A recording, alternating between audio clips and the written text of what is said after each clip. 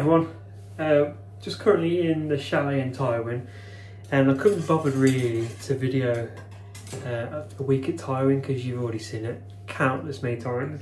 Doesn't mean this won't be the last one ever, but yeah, so I thought I'd do a bit different and do a bit of a cooking show, because we always, whenever we come on holiday, we always like buy loads of stuff for comfort.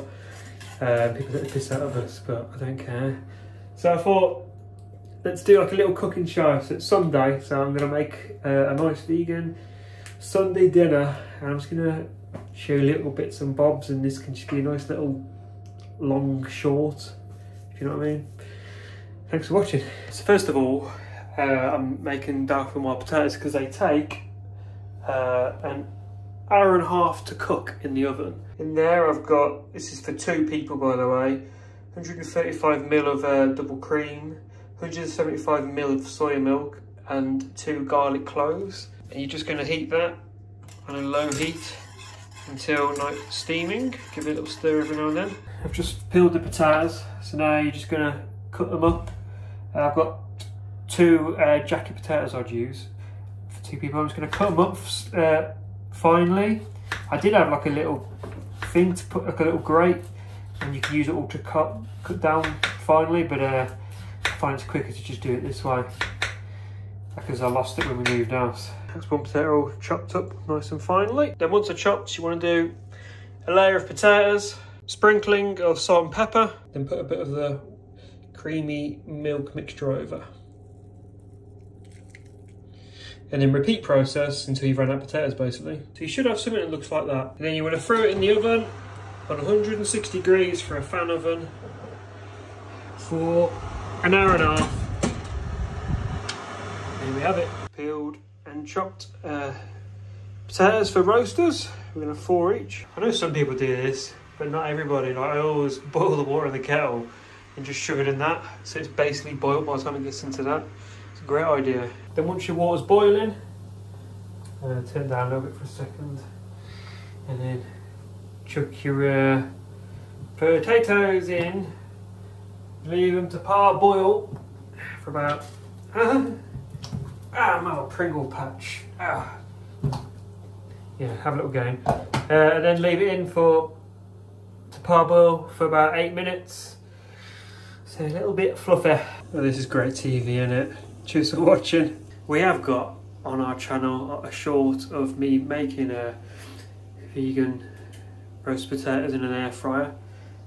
So go and have a look if you want. I'm not making them today though because we're in the chalet and I haven't quite got everything I need. And I'm just having my first ever White Claw.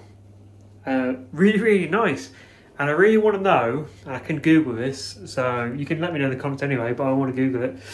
Does this hydrate you? Because it's just water and vodka, so I'm assuming this would hydrate you and wouldn't get a hangover? I don't know. So I've just drained them, so I'm just going to smash them around a little bit just to fluff them up. Not too much though. I'm just going to leave them there to steam off a little bit for about 10-15 minutes. Now I'm just going to chop up my potatoes for my mash. Because when we have a roast, we like 3 types of potato: dauphinoise, roasters, and mash. Not chips though, that'd be a bit weird. But maybe old Brad would, because when I was a child, I really fucking loved beige food, and now I'm grown up a little bit, I suppose. Just chuck them in the water. That's I wait to boil them and get it all ready to come out all at the same time. Pop the lid on. Yeah, I'm going to boil the potatoes when it is ready to put them on properly. Boil them, boiling them for 20 minutes. Not 20 minutes from when you first turn it on, because obviously it's not boiling. And I say that because not everyone cooks, so they might not know that. Right now I'm going to put the roast potatoes in the air fryer. I've got some garlic powder with me, so I am going to throw a bit of garlic over the roasters. I've put the roasters on for half an hour at 180 degrees. The temperature might need to turn up. I've never used this air fryer before, so I might put it up to 190, and it might take a little bit longer or a little bit less than half an hour, so just judge it by your air fryer, I suppose. And I've also put the potatoes on to boil as well for the mash. Basically now, once the dauphinoise in the oven, and the roasters are in the air fryer. Potatoes on the boil. 20 minutes again. This is where I set everything else up. So I'm just setting my veg up. Yes, I use tin carrots and tin marifat peas. People say to me, you've got to have fresh veg. Why? Because I understand that, but do you make your pudding from scratch? No. So that's not fresh. So which one is it? So I would rather, I'm not so bothered about veg, so I'll use tinned veg because I can't be able to put any effort in that, but I'll always put effort in and make my own pudding. But today I'm not making a pudding. So the chicken I'm going to use is a vegetarian butcher. About 20 minutes at 180. They're always really nice. And again, like the carrots, and I'm going to put the marifat peas, I'm going to shove them in as well. I really love marifat peas because obviously it's like mush peas, and I really love mush peas. Garden peas can just, I don't know, it's just something about them. So I prefer to have them in my cottage pie, which I am making next. And this is going to be kind of like a little 3-part series of cooking with Brad. So I'm doing my roast for dinner, I'm going to do my cottage pie, which is episode 2. Then episode 3 will be I'm going to make Alfredo fettuccine. First ever time making that. And my and Lauren's favourite food for dinner is usually pasta. Although I have moved on from the old phase of having pasta and cheese. My mum and dad and all that, they would make spaghetti bolognese. So me and Jamie were the fussy ones. We're not as fussy now. Our version would be spaghetti and cheese, and Lauren fucking loves that. So every now and then we like to have a little bit of a kids' dinner. But yeah, Alfredo fettuccine, join us. Younger me would be looking at that and thinking, I am going to throw it up. I'd literally be thinking, what have I done? What have I done? Does anyone else do this? Like when they're like moving their food around and stuff? I just touch it with my bare hands. I can never be asked to get the utensils out because it's just another job I can't be asked to do. I'm just going to throw a bit more garlic on so it's a little bit more even. And because I really fucking love garlic. So yeah, give it a turn every 10 minutes or so. So it's nice and crispy on all the sides. Dinner time for the biscuit boy. Not quite a Sunday roast, but he still bloody loves it. Big piece was that. I have got my own Yorkshire puddings. Made these a couple of weeks ago.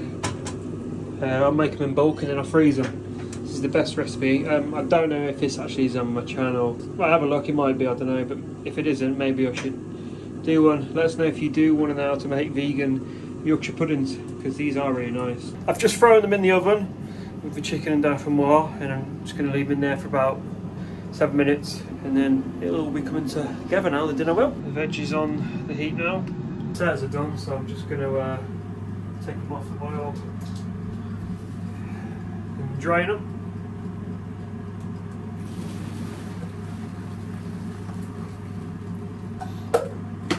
Now it's time to mash them. This is kind of hard to tell how much to put in because it's just always by guess. So I'm just going to throw a bit of soy milk in. Yep. Throw a load of butter in.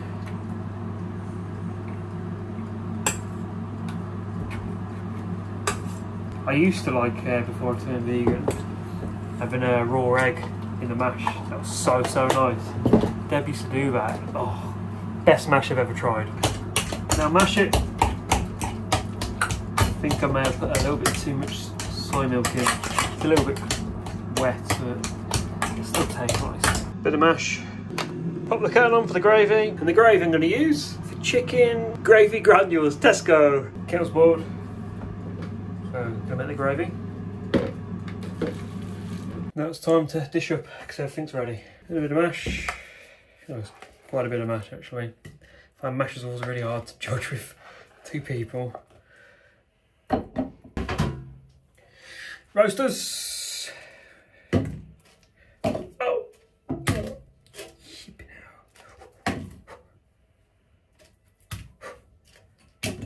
Sorry, there's no camera angles on this, so I'm just putting on the Yorkies. Chicken. Again, no utensils needed for picking up stuff. What's left? Dauphinoise, the thing that turns a roast into a bit of a fucking really good roast.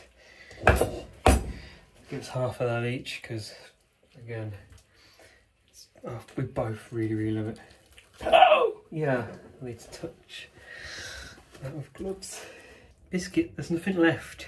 He keeps coming back for scraps from his bowl, because I think he thinks his bowl magic's food.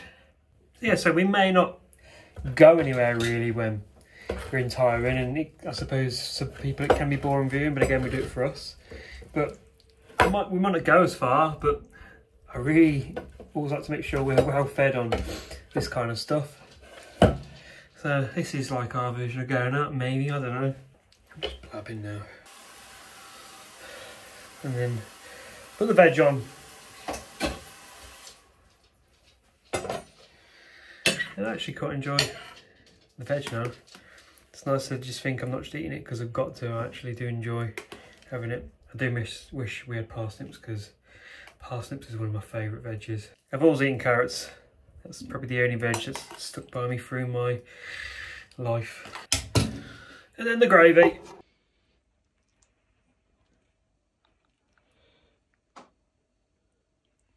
There we have it. A nice Sunday roast at the chalet. It's bloody lovely.